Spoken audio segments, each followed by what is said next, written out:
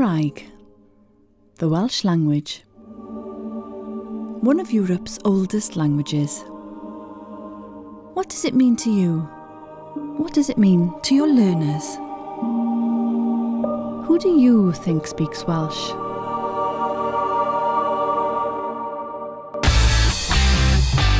Enw fi Alwyn, dwi'n byw Tagareg, dwi'n saib coed a dwi'n siarad Cymraeg. Iolo Chung dyn enw i, gysi ngeni yng Hong Kong a dwi'n siarad Cymraeg. Annie ydw i, dwi'n gweithio tu ôl y bar, dwi'n siarad Cymraeg. Annie Rwd ydw i, rydw i'n siarad Cymraeg. Enw fi yw Gwawr, dwi'n rhedeg busnes fy hun a dwi'n siarad Cymraeg. Ashok Hiaith ydw i, fy mamiaith yw Punjabi a dwi wedi dysgu Gymraeg ers 2006. Fy enw i di Llio Evans, dwi'n dod o Lanfair Pwll Gwyngyll Gogerwch Chwyn Robwr Llantysilio Gogo Goch a dwi'n hoffi siarad Cymraeg. Fy enw i yw Betsan, dwi'n licio pasta, fi'n siarad Cymraeg.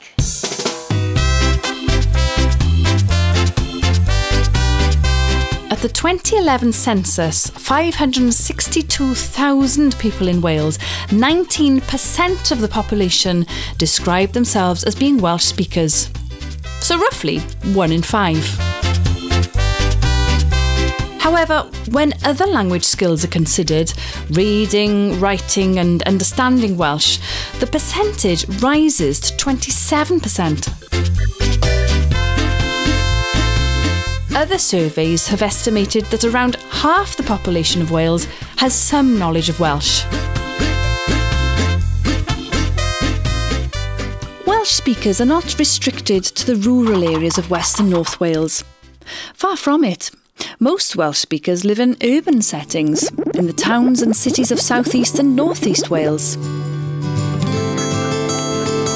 Welsh speakers are getting younger by the minute. Due to the phenomenal growth of Welsh within the education system, a growing percentage of our young people are speaking both of our nation's languages. Welsh speakers are a diverse group and come from all kinds of religious, ethnic and cultural backgrounds. My dad's Scottish and so is my brother, and my mum's English, and as far as I'm aware I'm the only Welsh person ever in my family. I started speaking Welsh when I was a baby and I've been speaking it all my life. Hamda ydw i, dwi'n hoffi siarad Cymraeg. Mae mam yn dod o dde Cymru, ond dydy hi ddim yn siarad Cymraeg. Felly dwi wedi dysgu Cymraeg mwyn adennill y Gymraeg yn ein teulu ni. I lawr. The biggest part of my life is teaching Kung Fu, so it's only natural for me to teach through the medium of Welsh.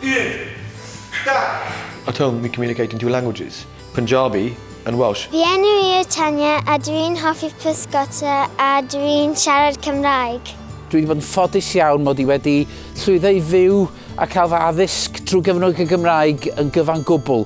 I come from England. I was born in Croydon. Rydw i'n falch iawn I fod yn Gymres. So hel ydw i, dwi'n hoffi siarad Cymraeg. Nes I gael yng ngeni yn Hong Kong, tra'n i'n tyfu fyny'n blentyn, o'n i'n siarad Cantonese efo dad a mam yn siarad Cymraeg efo fi. Coming from England, I always wanted to prove to myself that I was allowed to say that I was Welsh. And I thought it was really important to be able to speak the language of my country. Mae'n privilege I fod rhan o fe. When I can address somebody in Welsh, it makes me feel happier. Today, more and more people are coming home to Welsh. The Welsh language has gained much public support. It's grown in visibility and status. But things were not always that way. The surprising thing is that we still speak Welsh at all. My granddad moved down to South Wales for work in the coal mine, brought his family with him, which was my dad and his older brother and sister. My father wasn't allowed to speak Welsh when he went to school. When he went to school, he was made fun of for speaking Welsh. They made him stand on the table and speak Welsh because they'd never heard Welsh before. And he was banned from speaking Welsh. Over the centuries, so many were cajoled to turn their backs on Welsh with promises of a brighter future. So there were a number of statements saying that the Welsh would never get on in life because they were bound to the Welsh language. And so the emphasis was on the need to use English instead. Because if they spoke it, they weren't going to do as well in their exams because all the exams are in English, so he had to learn to speak English. This is an experience we share with speakers of other minority languages throughout Europe. During the medieval ages, after Edward I's conquest of 1282, Wales was practically a monoglot Welsh-speaking society. Everybody spoke Welsh, bar some burgesses within the walled towns of the fortified boroughs, set up by Edward I. These soldiers and merchants were planted there by the Crown in order to develop trade and gain economic control of the surrounding areas. Markets and fairs were held at these towns: Carmarthen, Conwy, Denbigh, Cardiff, Pembroke, Beaumaris and Caerphilly.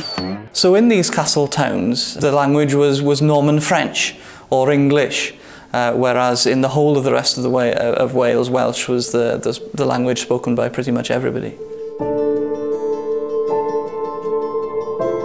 After the failure of the Glyndŵr Revolt in the early 15th century, a series of laws were introduced which made Welsh people and Welsh speakers even more second-class citizens. They weren't allowed to hold offices under the Crown and so on. The ban on using Welsh for public duties was confirmed by the Acts of Union under Henry VIII. This meant that Welsh could no longer be used as an administrative language anywhere in England or Wales. The Acts of Union under Henry VIII institutionalised this division of language, with English being the language of the law and Welsh not being allowed in courts, and any old customs which were to do with the Welsh language or Welsh law were gradually abolished. Whereas the Welsh laws of Hywel, Hywel Dda, Hywel the Good, had served Wales well for 600 years, English was now the language of justice, or if you couldn't speak English, the language of injustice. If you wanted to get on in the world, you needed to be able to speak English. Welsh was more and more being regarded as a second-class kind of language. It was fine for farmers in the marketplace, it was fine for ordinary people in the tavern, but it wasn't what you needed in order to get on in the world. Although Henry's daughter, Elizabeth I, authorised the translation of a Welsh Bible, published in 1588, an act that proved to be a great boon for the language, the 18th century saw increasing linguistic tensions between the Anglican Church of England and the emerging non-conformists, who were in the main Welsh-speaking. The following century saw a mass exodus from the church, and non-conformist chapels mushroomed throughout the Welsh landscape. It was declared that Welsh should be the language of the Bible, the language of scripture, the language of religion. That gave it a status. It gave it an official status, public status, that it wouldn't have had otherwise. So in a way it did help counteract the effects of the Acts of Union. It gave a psychological boost. However, things came to a head, and a royal commission was established in 1847 to look into the state of education in Wales. 3 English lawyers toured Wales, collecting evidence, and dutifully concluded in their blue leather-bound report that the Welsh language is a vast drawback to Wales and a manifold barrier to the moral progress and commercial prosperity of the people. It is not easy to overestimate its evil effects. This infamous episode was duly called Brad y Llyfrau Gleision, the treachery of the Blue Books. English education was the order of the day, and Welsh was not to be spoken. The Blue Books in particular have thrown a very long shadow over the last 150 years. The majority of people, the ordinary people, the common folk, the werin, would have internalised the ideas and the concepts and that were in that particular report and thought of themselves, unfortunately, as second-class citizens within the British state at that time. The 19th century saw urban industrialisation, rural poverty and migration to the New World.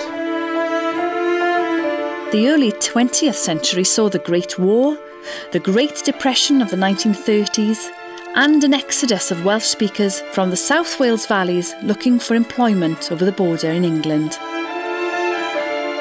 All these social and economic trends, along with the psychological legacy left by the early history, much weakened the position of Welsh in Wales.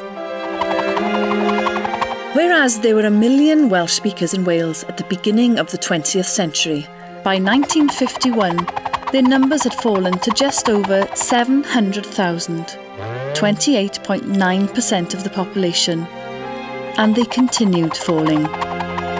Something had to be done.